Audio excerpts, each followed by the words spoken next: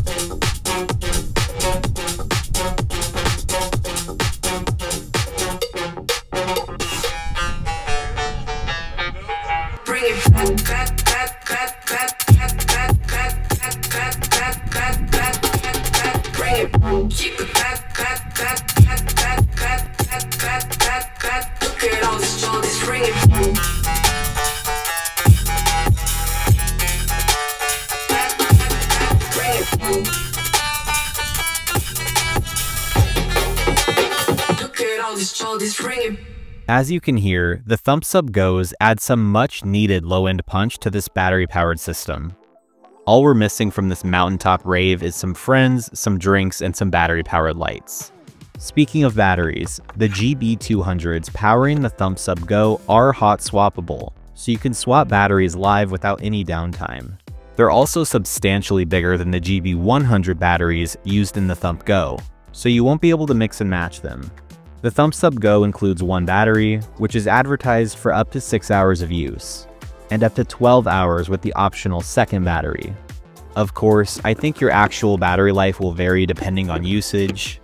The second battery does add some weight too, but all in all, carrying the ThumpSub GO feels about like moving around your average 40 to 50 pound top speaker.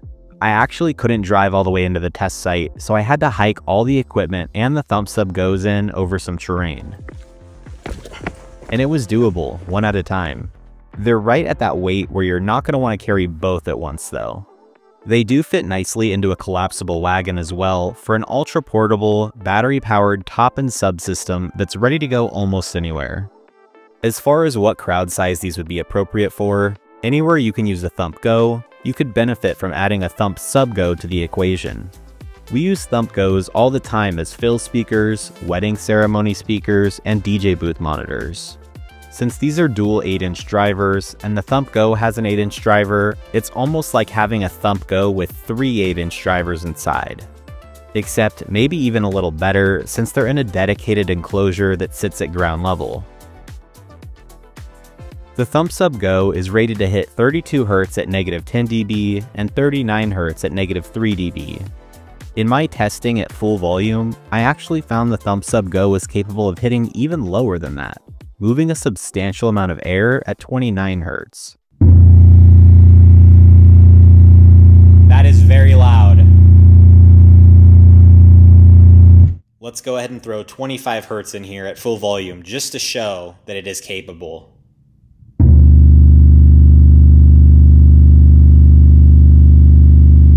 Whether or not this range is musically useful, the spec sheet seems to indicate not, but you still feel it in your chest and hear it, so I'm counting this as a win, as the only real competitor battery-powered sub that's out right now is advertising 42 Hz at lowest.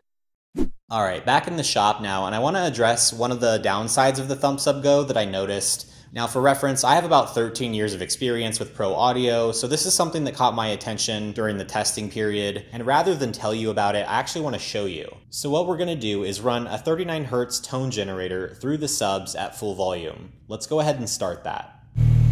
And what we're going to do is rapidly lower the volume from full to half. And what you're going to hear is the volume level will drop, but then it will go back up on its own. Let's take a listen.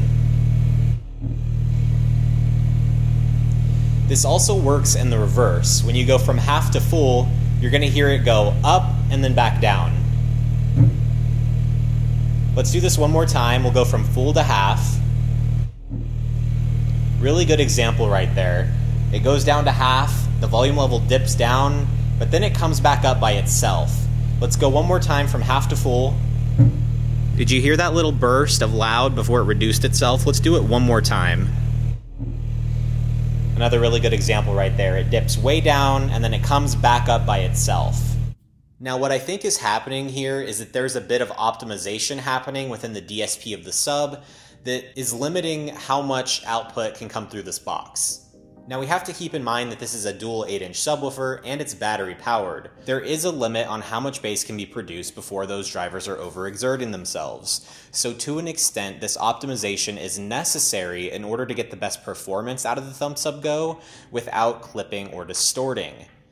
This is good for efficiency, especially considering that it's a battery-powered sub. However, if you're trying to dial in a really specific EQ setting, it's a little bit difficult when the levels are changing without any input from you, the user. It seems to be most noticeable with the lower frequencies and with the gain knob turned all the way up. However, don't let this dissuade you too much, because this is something that could easily be changed with a future firmware update.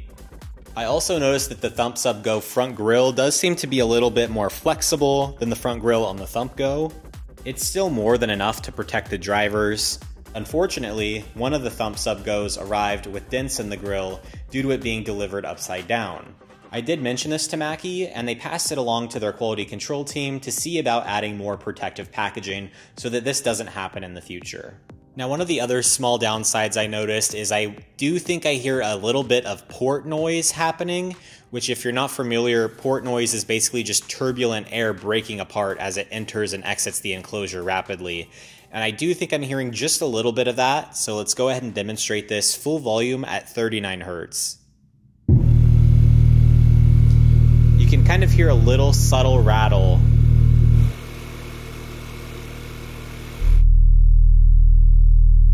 But I will say that that goes away as soon as you have a top speaker running with these. I don't hear the port noise really at all. In a real world practical configuration, you're never going to be running just a sub with no top, so it's really not something to be hugely worried about. However, I would recommend taking the marketing sticker off of your grill so that as much air can get in and out as possible. I am not implying poor design here, but I do think that this is a trade-off in exchange for the compact size of this battery-powered sub. Overall, I think the ThumpSub GO is the perfect low-end companion for the ThumpGO. Battery-powered top speakers have revolutionized the convenience and flexibility of the pro audio world. Now, we're watching it happen in real time as that same technology is being implemented into the low-frequency realm.